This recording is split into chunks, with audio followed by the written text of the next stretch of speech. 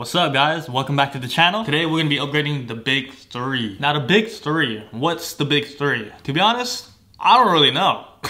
But the idea is to upgrade your charging system. Oh yeah, I forgot about this. I don't have a hood strut, so there we are. Okay, the big three is pretty much upgrading the ground wire from the battery, the ground wire from the engine, and the power wire from the battery straight to the alternator. We're pretty much going to upgrade the charging system so that the alternator will efficiently charge the battery. In my case, I already have a new battery and alternator, but I'm still having electrical issues. So my next step is to do the big three upgrade. So why do we need to upgrade the big three? For one, the OEM wires are usually pretty small. So when you do the big three upgrade, you usually get a bigger gauge wire. Second, this car is a 2007. So this car is 15 years old. The wires on this car are probably old and brittle and corroded. So a refresh wouldn't hurt at all. And lastly, if you have electrical problems, like you notice your lights are kind of dim inside, or maybe they flicker on and off, upgrading the big three is gonna help prevent all these electrical issues. Plus, it's highly recommended if you get an aftermarket subsystem installed. So why not do the big three upgrade? This is everything we're gonna need for upgrading the big three. Yo, this thing is freaking huge. This is a fuse holder with a 250 rating amp, but this is for a 0 gauge wire. This thing is ginormous. I don't even know how big the wire is gonna be, but just based on this, the 0 gauge wire is gonna be freaking huge. Wait. Oh man. Yo, these wires are freaking fat. This is 25 foot of OFC wire. OFC means oxygen-free copper. This is the highest quality wire you could use for your charging system.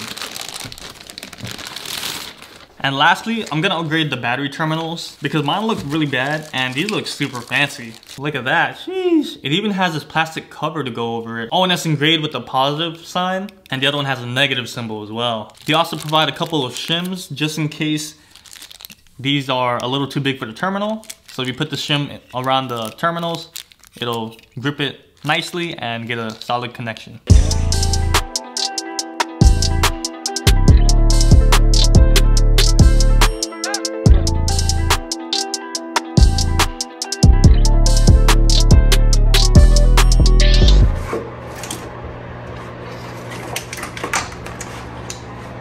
Look at this.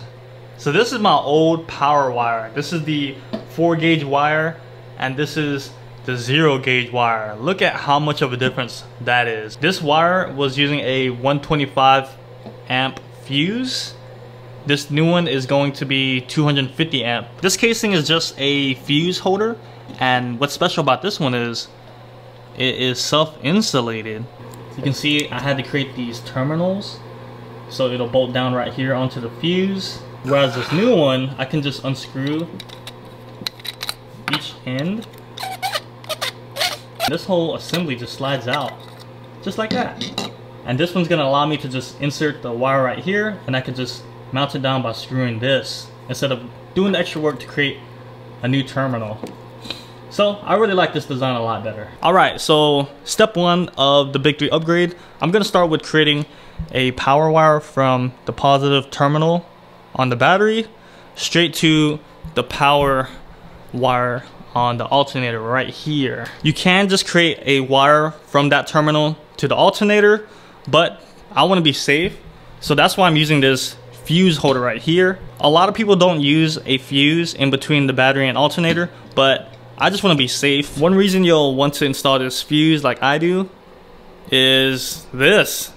I didn't expect to get in an accident, and let's say you do get in an accident and that wire comes loose. If it gets grounded onto something, it's gonna spark and create a fire. So this is just a little insurance. I'd rather be safe than sorry, so I'm gonna take the extra step to get this installed.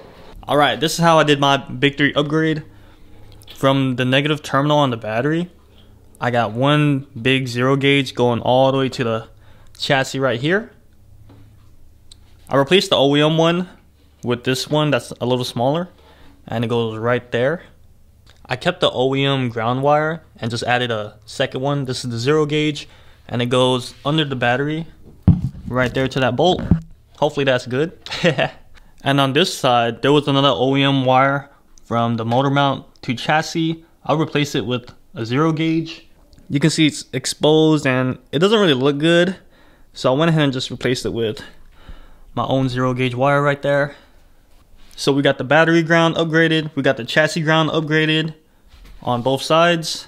And the third part to the big three is the power wire. I made this harder than it should have been because I added this fuse. It took me a lot of time to figure out where I wanted to place the fuse because you want to keep the fuse within 18 inches of the battery. And if you want to go straight from here to the alternator, there's this hose and this hose you want to worry about. And I just didn't want the fuse to just be dangling somewhere. So I decided to go from this terminal right here by the headlight so I could zip tie it to this radiator support, and then it'll go to the alternator.